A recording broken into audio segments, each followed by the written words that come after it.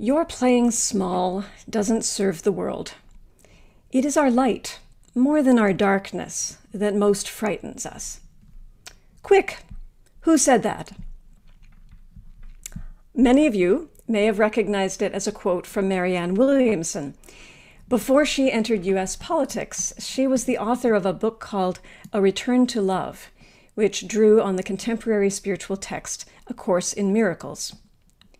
For many years, though, the quote was incorrectly attributed to Nelson Mandela. He, of course, was an eminently quotable person because he was such a courageous, inspiring, and well-known figure. The attribution of the quote to Mandela gave Marianne Williamson's words added weight because she was lesser known at the time. And the quote spread, influencing countless people all over the world to this day. Was it important who said the words, or was it important that the words were said? In our culture, we have tended to place a great deal of weight on the attribution of wisdom to certain individuals. If a person is well known, we tend to give added credence to their opinions, so much so that we might discount our own perceptions or the viewpoints of people who are lesser known. Many misattributions have occurred in religious life. You may remember the Desiderata, the writing that begins, "Go placidly amidst the noise and haste, and remember what peace there may be in silence." It was thought to be written by an anonymous author and discovered in a Baltimore church in 1692. This gave it a romantic and mysterious cast that put it in the league of ancient wisdom teachings. Fortunately, it remained popular when it was revealed that, in fact, it was written around 1920 by a lawyer in Indiana named Max Ehrman. And then there's the quote, "We do not have to think alike to love alike," wise words that have inspired so many Unitarians over the years. They did not originate with Francis David, the 16th century Transylvanian Unitarian, but rather they were a rephrasing of words uttered by George Wesley, the founder of Methodist Christianity. George Wesley lived in England in the 1700s. Knowing that is the statement less meaningful for Unitarians, many or most of whom have turned away from traditional Christian doctrine? Was it important who said the words, or was it important that the words were said? Well, likely both.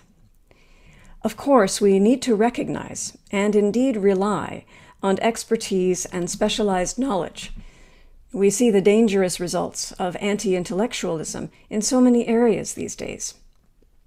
And yet, we must balance a healthy respect for authority with an open and genuine curiosity for voices that tend not to be elevated. This could lead to a broader, more equitable distribution of power, a culture of more genuine collaboration that could lead to wholeness and wellness for all. One of the funniest and oddly most gratifying moments in my own ministry came when, in a meeting, someone quoted Nelson Mandela with words that I had written for my sermon a few weeks before.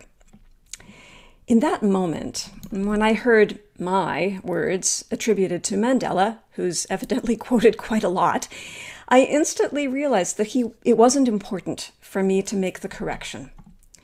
It was more important that the words were spoken and shared, not that they were spoken by me.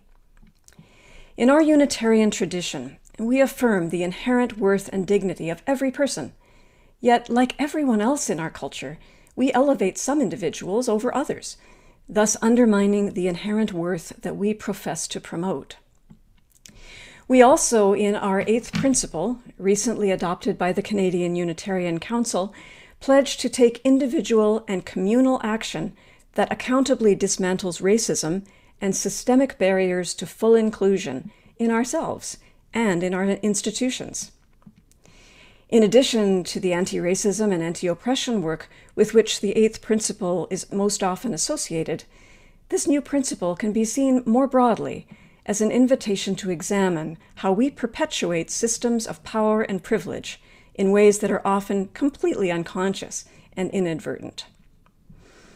By privileging certain voices over others, we suggest that some people are indeed more valuable and worthy of respect than others.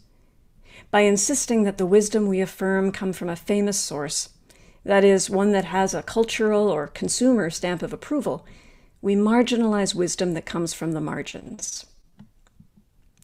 Sometimes, of course, the voices that come from the margins are noticed and elevated, thus becoming well-known and quote-worthy.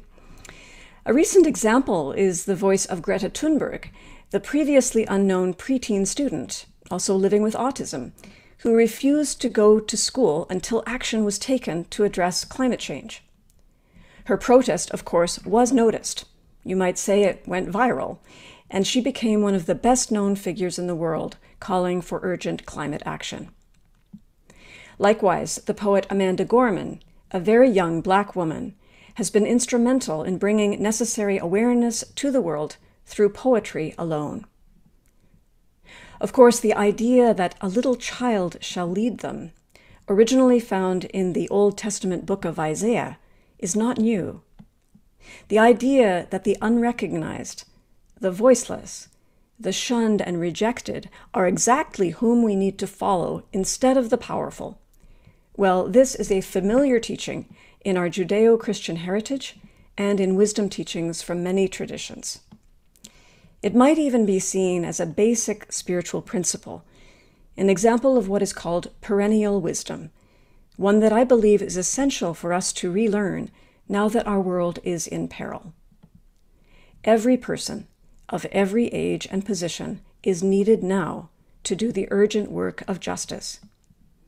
Every platform we use, no matter how humble, is needed to ensure the well-being of the whole. Living as we do in this culture where some individuals are valued more highly than others, we might hesitate to use our gifts in ways that are valuable. This is true in the arts, where the stigma of the unrecognized artist and musician still exists, where there is little financial support for the arts, and indeed little economic support for all forms of community service at the local level. The term amateur is still rarely a compliment, and we hold onto disparaging labels such as those who can do, those who can't teach. Even on the professional level, the recent tilt toward fundamentalist thought and cancel culture has led to the rejection of certain works, not because of their own inherent flaws, but because of the shortcomings of people who made them or the times in which they were written. In a recent lecture I attended by the Reverend Dr. Catherine Meeks, a prominent Black anti-racism leader and theologian, she quoted Carl Gustav Jung, but she was quick to point out that she wasn't quoting him because he was Carl Jung, but because what he said was true. That is, it was meaningful and valuable. In this particular case, because over the course of his life and career, Jung also said things that were not true and not helpful to the cause of justice, it was important for her to disentangle the particular individual from the valuable truths he brought forward. In Unitarian history, this is an echo of an important piece of writing called The Transient and the Permanent in Christianity by Theodore Parker. His words were heard in the Call to Worship today. This work is part of the canon of Unitarian and Universalist history that all UU ministers must study before we're ordained, and it's something that I think you'd be interested in as well. Here are a few excerpts from his sermon, The Transient and the Permanent in Christianity. Parker delivered it at an ordination in 1841. At that time, Unitarianism was still a completely Christian religion, so he's speaking about the authority of Jesus. Theodore Parker wrote, "It seems difficult to conceive any reason why moral and religious truths should rest for their support on the personal authority of the revealer, any more than the truths of science on that of the person who makes them known first, or most clearly. It is hard to see why the great truths of Christianity rest on the personal authority of Jesus, more than the axioms of geometry rest on the personal authority of Euclid or Archimedes. The authority of Jesus, as of all teachers, must rest on the truth of his words and not their truth on his authority. In a culture that prioritizes individualism, we are apt to conflate the message with the messenger. But what if we saw the messages themselves as living things? Living things brought forth into the world by life itself, because life itself needs them, not because the person who brought them forward was special in some way. Fortunately, there are many examples of how this has been so, how messages of deep insight and wisdom transcended the barriers against them. After seeing the Leonard Cohen exhibit at the AGO a few months ago, I was surprised to learn that the album on which the great song Hallelujah appeared was rejected by the large record company Columbia. The head of Columbia reportedly hated it, and Cohen was understandably devastated by the rejection. Yet, of course, Hallelujah went on to be covered by hundreds of people and has made a positive difference in the lives of millions. Perhaps songs are living things, and this song found a way to live.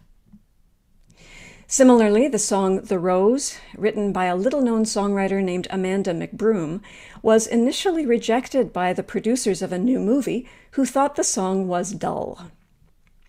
Only when the star of the film, Bette Midler, lobbied for the song The Rose was it included in the movie of the same name.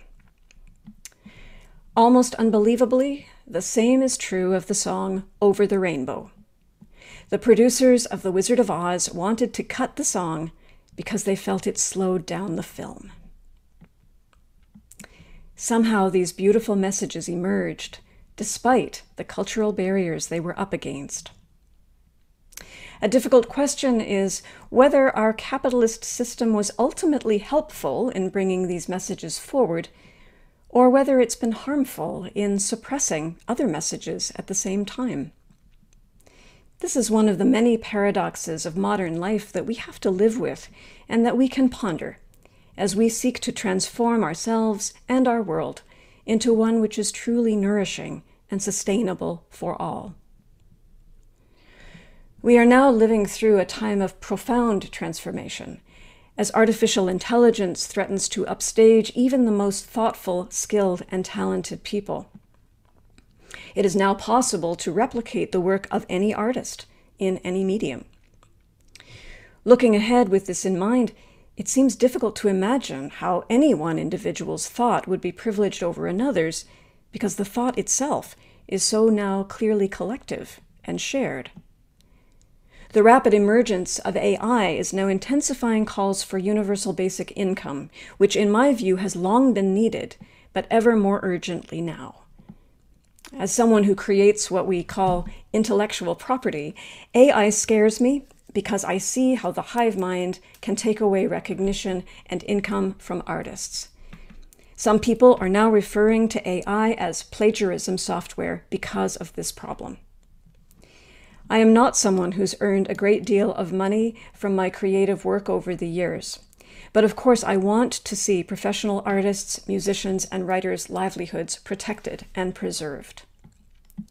At the same time, I have to pause to consider how much our individualistic and personality-driven culture has harmed us as a society, how it marginalizes those who are unheard, how it devotes extraordinary resources to what Joni Mitchell called the star maker machinery, at the expense of the most vulnerable and at the expense of the earth itself. I was encouraged to read, just last week, that Brian Eno has created a new initiative in which many musicians, admittedly ones that are commercially successful, name the earth as their co-writer and send a significant portion of their proceeds to environmental groups. It's an ingenious way to get more money flowing toward earth-centered causes, but I think it may be even more important than that. By naming the earth as their co-writer, these artists are saying that beauty is not the independent creation of a handful of special human beings, but rather that it is co-created with all of life. I have to wonder whether it's now time to rethink our love affair with quotable individuals, with the famous, with the idols of the world. I recall the biblical quote, which we can assume was misattributed, "Thou shalt not worship idols other than me." That is, we must not worship or hand over the value of our attention, the weight of our consciousness, to false idols, to anything that draws our attention away from the greater good and the well-being of the whole. Indeed, one of the 6 identified sources of wisdom in the current UU tradition warns us specifically against idolatries of the mind and spirit. The word idolatry might seem unfamiliar to us until we begin to think about how we allow our awareness to be held captive by the false valuations of our commercial culture. Rather than continuing to turn our attention to false idols, perhaps we can cultivate our ability to discern what is truthful, beautiful, and worthy, no matter where we find it, and let it guide us toward a future that affirms and nourishes all people and all beings on this precious and beautiful planet. You can quote me on that, but I'd rather you didn't. I'd rather you take this message into your heart, frame it in your own language, and let it inspire your own actions in the world. I'd rather you share it freely and with love, wherever and however you can. This is our birthright, our invitation, and our opportunity as human beings living on this planet at this extraordinary time in history. The prayer attributed to St. Francis of Assisi put it well: "Make me an instrument of thy peace." We can all be such an instrument, and indeed we must be, so that the larger music may live on for generations and generations and generations to come. Thank you for listening.